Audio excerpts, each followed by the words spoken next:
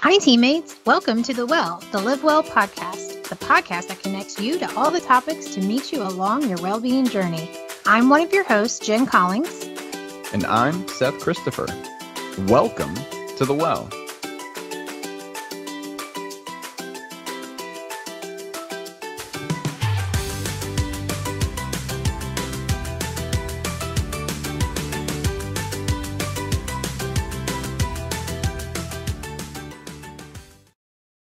Teammates, welcome to The Well. We are in the month of September. We are just marching through 2021, Seth. We are in the last little stretch here as we get ready for all the fun things about fall. So September, here we go. Oh, you said fall. That's so fun. You're right. I can't wait. We have an exciting show. I feel like we say that every time, but I think all of our shows are pretty exciting. We might be biased, but we might also be telling the truth. That's right. So today we're going to talk about alternative forms of exercise. The Live Well calendar is all about alternative medicine this month. So we thought, why not talk about some alternative forms of exercise? And so what are we going to focus on, Seth? Well, we're not going to focus on bis and tris, legs. So we're really going to focus on, giving some different ideas about physical activity, but also, we're going to try and step away from some of the traditional prescription that we've often talked about here at The Well and sort of expand that conversation to include some of these alternative forms of exercise that a lot of people might be familiar with, and then some it may not be. So we'll really spend some time digging in, talking about some of these additional types of exercise. Great. Let's go ahead and get started. Hit me with your fast facts. All right, let's do it. Fast fact. You're probably ready to switch things up and get back to exercising as usual, right? In an Orange Theory basement burnout survey conducted this year, 70% of Americans that are exercising regularly said they missed their pre-COVID workout routines like classes, gyms, and the like. Interestingly, Jen, almost 85% of these respondents indicated they were eager to make positive progress with their physical activity. Now, with the COVID world still a bit of an unknown as we move into the fall, maybe we need to keep pursuing alternative forms of activity as well. Fast fact. Practicing yoga can have many potential benefits to your health. Research has shown positive associations between performing yoga and stress reduction, lower blood pressure, and improved physical performance like flexibility, strength, balance, and coordination. Fast fact. You may think yoga is a new fad that involves cool clothes, hip terms, and a bottle of kombucha, but it's actually probably the first fitness fad ever known. In fact, it's been suggested by many that the practice of yoga is almost 5,000 years old. Jen, let's make a 5,000-year-old long story short.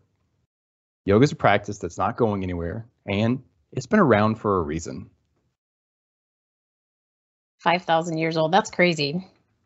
I didn't realize it was that old. I know it'd been around a while, but that's pretty old. Well, speaking of being around a while, let's hang out here and let's have a conversation about some of these alternative forms of exercise, specifically calling out yoga. So let's dive deeper into the well.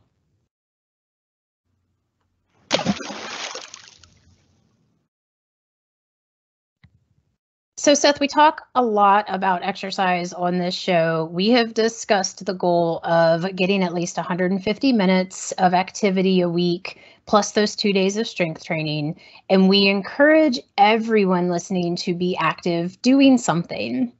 I think when our teammates hear that, they hear our recommendation, they think of your traditional walking, running, weightlifting, just that regular stuff.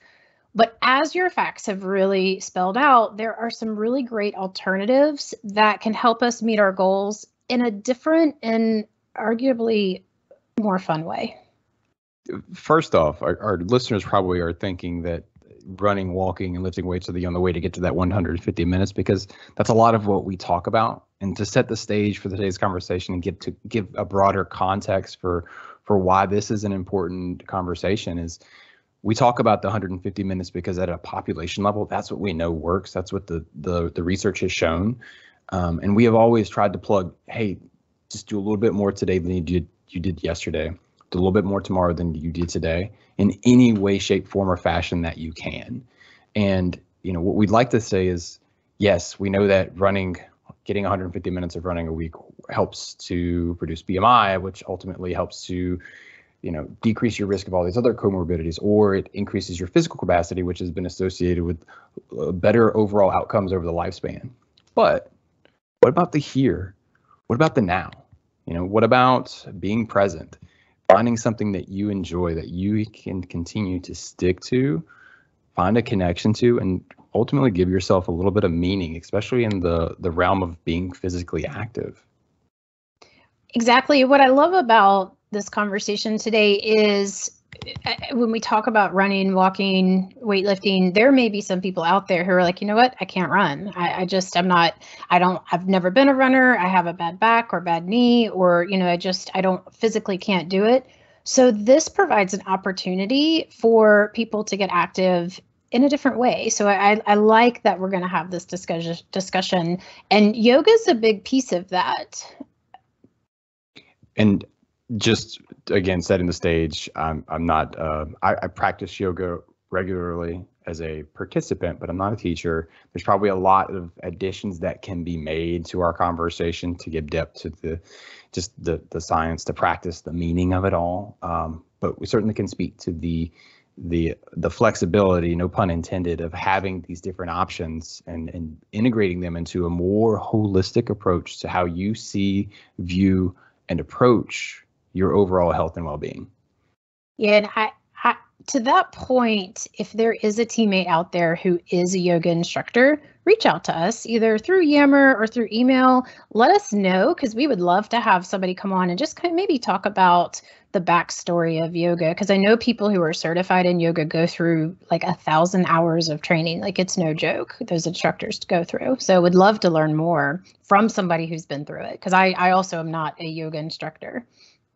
And one of the benefits in the examples we've talked about, just highlighting yoga as a practice, is, it's a very individualized experience, right? Like, you're not really competing with anyone. You really shouldn't be competing with yourself, and it provides an opportunity to work in a way that connects the mind-body experience. Where you become more present with yourself, more focused on your breathing, more focused on your body, your limitations, but also expanding that view outside of just what you can't do and focusing on what you can do. Again, another way to just shift the way you view the world, and specifically how you view yourself. It gives you that opportunity. And I think, when you're being active and when you're alive, when you're awake, these are all the great things to do, right? Like, why not focus on what I can do and what I do well every day, as opposed to the other things? And I think yoga is a practice that enables us to do that. Definitely does, because I know from someone, I have done yoga. I actually have a really big heart for yoga, so I wish that I was able to do it more. But I know you called it a practice, and it absolutely is a practice. Like, you have to do it to get better. And it's interesting when you go to a class or take a class the first time and they're talking about a pose and you have no clue what that pose is and you don't know how to do it. The next time that you go, you feel more prepared. And when you nail that particular pose, then you feel like you've really arrived. So it's great for physical health, mental health, but then also self-esteem. Self-esteem, absolutely. In the fitness industry, we tend to overmarket, oversaturate, glorify, oversimplify everything, and really it becomes a means of self-validation. Said another way, I think we think about what's best for others and how we recommend those things because we found what works for us, or what we think should work for us and should work for other people. The beauty of yoga is that it's integrative. It's an integrative mind-body experience that affords you the chance to be comfortable in your own skin at your own level. It teaches us to accept ourselves where we are in a given moment, and as a result, it can expand our self-awareness, to allow us to be able to practice, to learn, to stay connected and at peace with ourselves. I also, in our research for getting ready for this, I found a really cool study that showed physiological benefits to yoga. So they took it was a study that looked at other studies that had people with cardiovascular disease and type 2 diabetes, and they actually were able to show a decrease in their fasting glucose and insulin use for individuals who did yoga for 12 months. So I actually thought that was kind of cool as just kind of a side. It's not just feel good and stretch out your legs. You can also really address some chronic conditions. Another important topic we always try to bring up and make a part of conversation here at the Well, Jen. So real good call out there.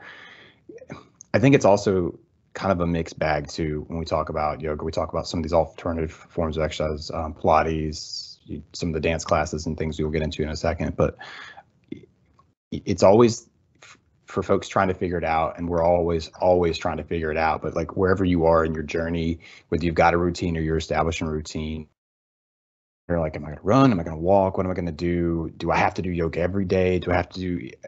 And at the end of the day, we have these prescriptions, this 150, not to be too rigid, but step outside of that and say, well, what's working for me? Am I really enjoying going and doing a yoga or Pilates class 2 or 3 times a week, and then alternatively working around that? Or is that kind of what works for me? And is that what I find sustainable at this point in my life?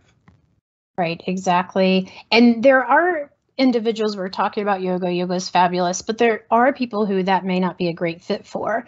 As I told you, I love yoga. I've practiced yoga for years and years, but it's no secret I have a back injury that I'm trying to fix, and yoga is really hard on my back. So I do yoga intermittently. What I find though is Pilates is fabulous. So I bounce in between doing yoga and Pilates at different times throughout, sprinkled into my regular workout. Because the Pilates grabs that core, it works on your structure, and it's just a different type of practice than yoga. I found that that's really a good go-to. And there may be individuals out there who are like, you know what, yoga's not my thing. So Pilates could be an option. There are other alternative forms of exercise as well that people might find interesting.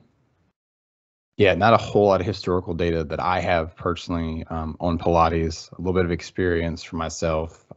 Definitely works the core. Definitely is a nice approach to being active and just using my body weight. So I know probably a lot of folks over the last year and a half, 2 years have really gotten comfortable with doing exercise at home, and that translates to doing it without equipment. So yoga, Pilates have probably been some nice things you've tried. So I think that continuing to do that, and then for those that haven't experienced it and haven't had that chance, dip your toe into it. Find something that might be a little bit different, because outside of just the running, the lifting weights, the cycling, the swimming, you've got to find ways to stay engaged and not feel like you're being bored by your activity. You got to be excited by it. That's part of the fun, is doing something that you like. Exactly. And for our Greater Charlotte teammates, LiveWell has some partnerships with ClassPass and Active and Fit. So if you're interested in dipping your toe, but you're not ready to fully commit to a gym membership at yoga, Pilates, Tai Chi, whatever, use ClassPass or Active and Fit. Use those as a way to get a test run without having to break the bank. And Jen, we've also got on our Turned Up Tuesdays and some of our emails coming out from LiveWell, we've got some great actual yoga videos that are already out. Is that right? Oh my gosh, we do. I'm so glad you said that, because we've partnered with Atrium Navicent. They have a certified yoga instructor, and we just recorded a Pilates. They have a certified Pilates instructor. So on our Streams Fitness channel, we have 2 yoga videos and 1 Pilates video that's coming. So, and I actually did her Pilates video with her when she recorded it, and it's fantastic. You hear that, Charlotte, Winston-Salem? You are on the clock. Let's do some yoga and Pilates together. Reach out to us. Absolutely. There are some additional alternative forms of exercise that we can look into. Dancing is a great one. And we have some dancing videos from actually teammates that we recorded in 2020. One is a rooftop dance party that's found on our streams channel. And then also we did a soca dance party, which was really fun. Jill and I participated in that one. So that's another thing is doing dancing. There's a new Apple commercial for the Apple Watch Series 6. It's been like playing on my TV lately. And it's kind of cute. It's like this girl's like, I'm going to relax this year. And then she goes, I want to run. I'm going to relax and I'm going to swim. I'm going to relax. I'm going to dance. I'm going to get a black belt. And then she's like, are you relaxing? But it's great because it talks about not just running, walking, lifting weights. She's pretty active in a variety of different ways. And getting back to your point about dancing, dancing's legit. If you've ever done a class, I had very little experience dancing except for the traditional let me stay in my box, let me stay in my lane while I go to this school dance or out dancing. I have since grown some pretty fancy feet, but back in the day. And, kind of being around different areas of research and physical activity, come to seeing dancers are just so impressive. There's so many different places to go, different types of dancing that you can perform, but it is such a full body, all out, outside of the artistic experience, like from just a physical perspective. It's impressive, it takes a lot to do it. So it's not just something that, I'm gonna go do this dance class, or I'm gonna go start this dance training. It's work, and so it's a great alternative form to be physically active. It's a lot of fun too. I back in college, a friend of mine, we actually went to a hip hop. It was an aerobics class, but it was a hip hop dance class. It was so much fun. And it's, over the years, I've sort of looked for that. There are some places in our area that offer those types of classes, but Zumba's another one that falls right in line with what we're talking about. Zumba was really up and coming about 10 years ago, and it still continues, and it's hard. Zumba's hard. I've struggled. It's technical, it's physical. I did one class of Zumba, and I'll tell you how I know I didn't do that well, and not that there should be you did a good job or not a bad job, but people were coming up to me afterwards, like kind of doing the whole, here in the South, bless your heart. You did a great. That was such a fun class, and immediately my heart dropped to my stomach. I had this sense that would be my last Zumba experience. But it's a great class, a lot of fun. It just for me it didn't work out, but I tried it. Well, not everything is for everyone. That's what we're talking about here. So that falls in line. Yeah, not everything's for everyone, but getting out there and just trying it. You never know, right? It's like green eggs and ham. You don't try your vegetables. How do you know they're not good? That's right. That's exactly right. Yeah, and so dancing's another area that's really expanded. You've got Zumba. There's also pole fitness or pole dance fitness. That's a big area of growth in the last few years. A lot of places growing in the Charlotte region. It's focused on building the cardiovascular endurance and body strength. And it also, again, creates an area of fun, and it's focused fun for me. So you mentioned the pole fit and pole dancing. That is something I have done. It was fantastic. It was so much fun. There are several different studios in the Charlotte area. There's one in Huntersville. There's one off of 77 in South Charlotte. There's several different ones. But you want to talk about a workout that was dynamic and hard, but so much fun. I loved it. Sometimes it's the different types of challenges that we can get from our physical activity routine, not just the running, not just the cycling, the moving, the dancing, the camaraderie that you can build in a group class like that or in a group dance class. Those things make a big difference. They create an imprint that keeps you coming back for more, keeps you engaged, keeps you happy about what you're doing, and ultimately keeps you doing it more, which means you're going to be doing a little bit more today than you did yesterday. And you're going to be doing a little bit more tomorrow than you did today. That's right. And one more I'll throw out there that I have not done, but have brought instructors to like corporate health fairs and stuff is belly dancing. Belly dancing, another form of dance that has a lot of interest and creates a lot of. It's such great core work. And you want to talk about moving your hips. I mean, again, I don't move my hips quite like that. So I have enjoyed watching it, but I have not participated. But it is so much fun when you see people go into a class like that for the first time, and just watching people's faces is just, it's so fun to see this alternative type of exercise.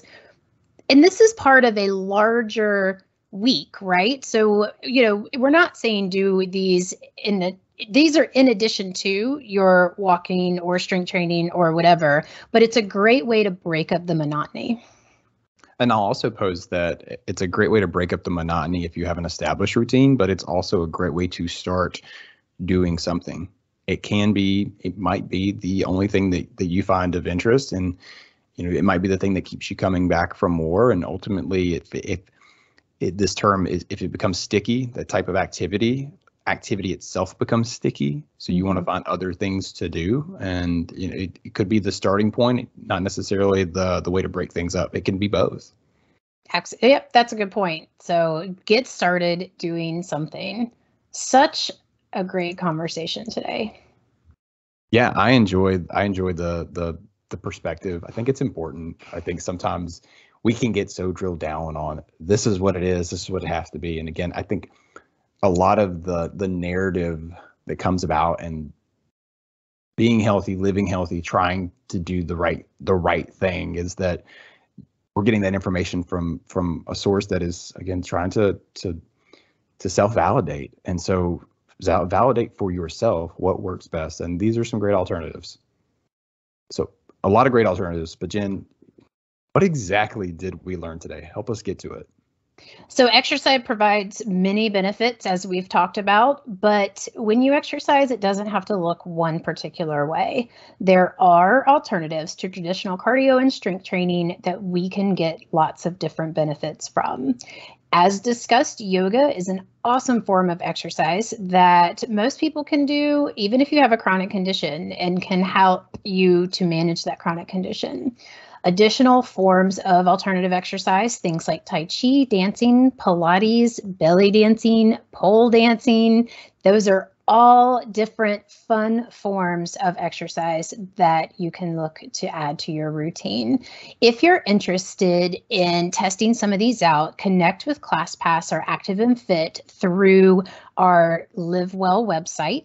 Also on our Streams channel on Toned Up Tuesday, that's free. Our Toned Up Tuesday Streams channel is completely free for teammates. So that's another great way to sort of try something out. We will post our some of the examples of the yoga and the dance classes that we've done. We'll put those in our comments. Bottom line, just be active doing something you enjoy and do more today than you did yesterday.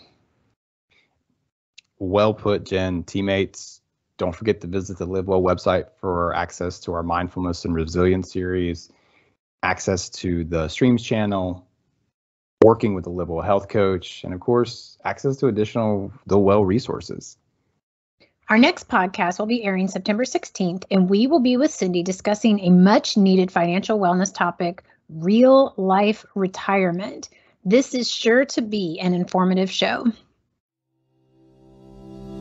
Our resources are listed at the end of the show, and we'll add links to the programs discussed today in the comments on our Streams channel. Looking for more things Live Well? Not following our Streams channel yet?